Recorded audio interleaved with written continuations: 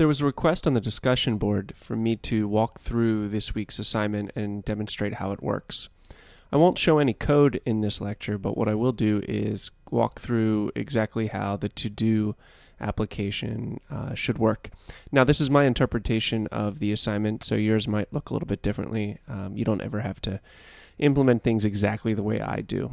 So my program's running, and I'm using JGrasp as my IDE. And so you'll notice that I have my default menu appearing here, and these letters in brackets are the letters on the keyboard that I will press to trigger those specific actions. So if we press the letter P first, you'll notice that my to-do list is empty. So what I'm going to do is go ahead and add an item by pressing A. At this point, I'll be put into some interactive prompts where I can add some to-do items. So first is my description. Second is the date by which this item will be due, and I'm going to have that separated by spaces. It just makes it a little more compact. So we'll do this on the 7th of July 2014.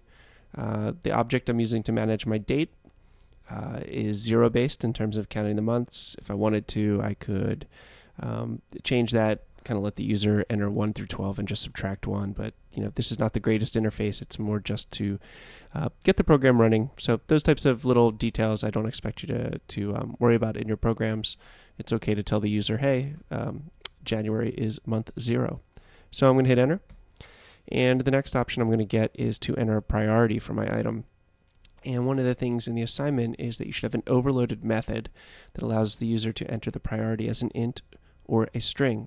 Now, you don't have to do this the way I did this. I'm doing this as a demonstration. In your program, it's acceptable to only allow the user to enter items as an int or only enter items as a string. As long as you have the method that is overloaded in your program or in your class, that I just need to see the code. But in my case, I wanted to make it work interactively. So I'm going to type I for int, and now I'll enter my priority as an int. We'll make this a 1, high priority. And now if I print my list, there's my item. So you'll notice that it's index 0 in my list. This will be an X or not to toggle that this is complete. Here's my description, here's my priority, and here's my due date. So let's add another item. And for this one, I will put running in. I don't like running, so I'll say I want to do that on the 9th of the 9th month, 2014. And this time I'm going to enter my priority as a string.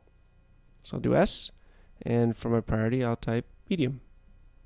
And now if we print, you'll notice that my run to-do item got priority 2, which is medium. So the first thing that I can do here is I can toggle one of these items completed. So let me type T, and I will toggle the running item complete. And now if I print it, you'll notice that there's an X in my toggle completed. And it's a toggle because I can turn it off. Okay, so I can turn that on and off. And so where do each of these items come from? So before we delete anything, please note that these items are both ToDo objects, ToDo item objects. So this is the second ToDo item object, and the item at index 0 is the first.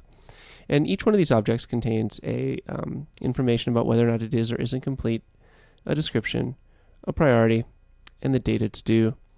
And these indexes over here on the left, 0 and 1, well, these indicate the indexes of the array where each of these objects are stored. So as I read the data in, I'm creating an instance, or I'm creating an object of the data type ToDo item, the class that you need to write, the custom ToDo item class. So there are 2 custom ToDo item objects, and they are stored in an array, and this is at index 0, this is at index 1. So I will delete one of these items. Let's delete getting milk, so index 0. And if I print it, now it's gone. And notice that the item that was at index 1 moves up to index 0, and that's because I'm using an array list to manage all of these items. So that's the general process for how this works, and a little bit of a description of what's going on under the hood with this assignment. One of the things I'm not doing in this program is any type of exception handling. I'm really not even scrubbing input. I mean, one of the things you'll notice is if I add a new item and, I don't know, paint house, let's say, and if I enter something really wrong, like 22, 2014, or I enter an int that's too high. Let's say I enter 9. You'll notice that first of all, the date object kind of realizes that this is an incorrect month and actually just adds 11 months. Notice it bumps that to 2015, so there's some error handling I could probably do there. And notice that since I entered an invalid integer priority, I just set it to 1. So I'm doing some checking in the object to make sure that that some values make sense, but I'm not doing that in a robust Java-like fashion, and we will learn more about exceptions later on in the semester. So for now, it's okay to, if something occasionally breaks your program, and